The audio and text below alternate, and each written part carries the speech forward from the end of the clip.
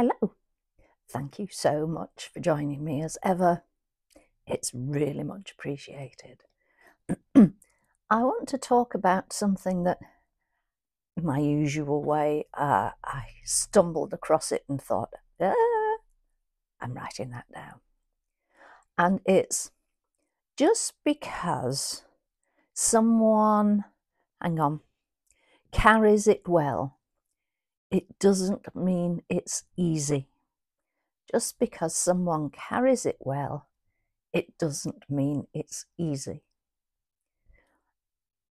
And I'll begin with a very literal translation of that. I was visiting my family out in Hong Kong, and there was a delivery of a chest of drawers. And I was out with my son, and when we got in, his wife said, "Oh, could you carry those up the stairs?" Now, the stairs to the upper floor, I suppose, were about 12. And they were gently, not steep stairs, gently graded, whatever.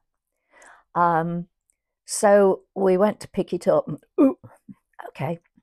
So we removed the drawers. And we were then able, between the two of us, to carry it upstairs with a rest at the little landing in between the dog leg in the stairs. Then we took the drawers up. We said, gosh, that was heavy.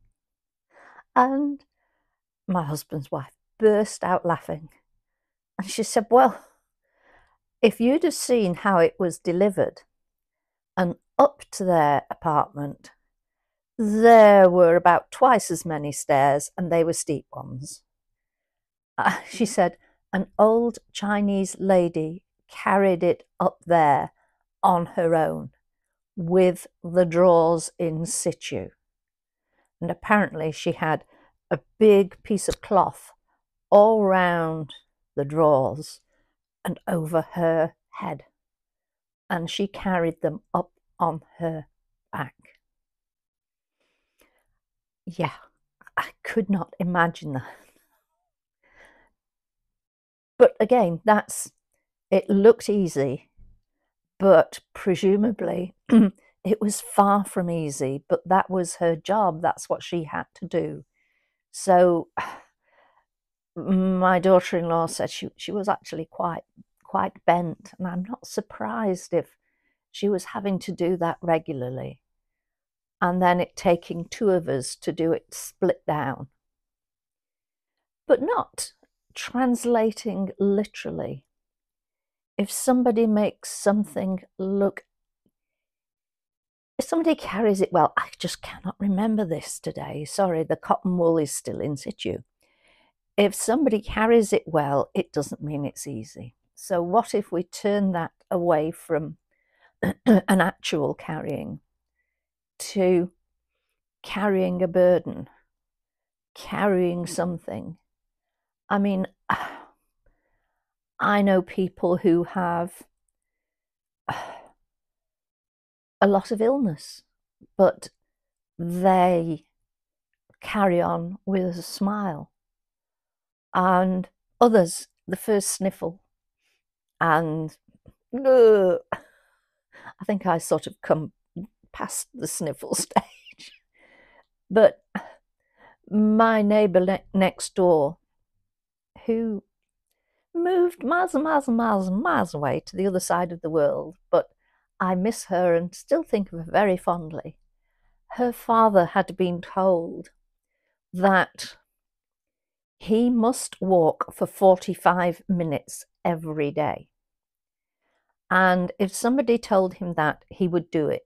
Not 44, not 46, it would be 45 minutes. And he would go very, very slowly because he was in his 90s and he was not very firm on his feet. I did suggest he could take his walking stick. No, that's for old people, I was told. So, okay, right. I said, but that would give you 3 points of reference on the floor. He said, rubbish, I've got 3 already. Put 1 foot down. 1. Move the other foot in front. 2. And move the first foot forward. 3. So I don't need a walking stick. And he would go and he would walk. As he got older, it became more and more difficult, but he always had the look of somebody stopping and saying, are you all right? Do you need a lift?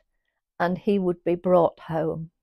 And my friend's husband used to say, typical. It was always a nice young lady in a nice car. He said, if that had been me, it would be an old bloke in a tractor or something. So, yes.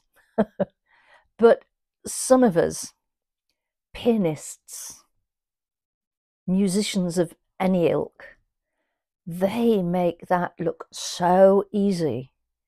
And yet, when you think of the hours and hours and hours of practice that's gone into getting each piece of music spot on. The same with dance. The same with so many things. And I wonder about surgeons. I must ask my cousin's husband, how do they first practice? I suppose I've answered my own question to myself now. Surgical procedures before they're allowed on living people. And the thought of living people, thought, yeah, obviously it must be people who have donated their bodies to science when they've died. Yeah, I don't know how I've got myself down that road. I had no intention of going there. Hey ho. So it has to become easy for them, but they have to be prepared for things that are unexpected, because the human body is a flipping complicated organism and things can go wrong. But the same with flying, driving a train, driving a car, driving a lorry. You've got the rudiments and you might think it's easy. And you might get lulled into a sense of, I'm okay with this. But then if something goes wrong, if you've not had practice, if you don't know really what you're doing, it can be difficult. So thinking about that Chinese lady and carrying her heavy weight. If you've got any heavy weights around, put them down for a bit, have a cuppa, have a brew, take a breath, and then carry on. That's my excuse.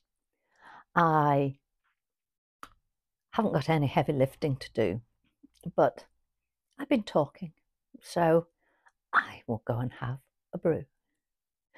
Thank you for joining me. I really appreciate it. Look after yourself, and I'll speak to you soon. Bye for now. Bye.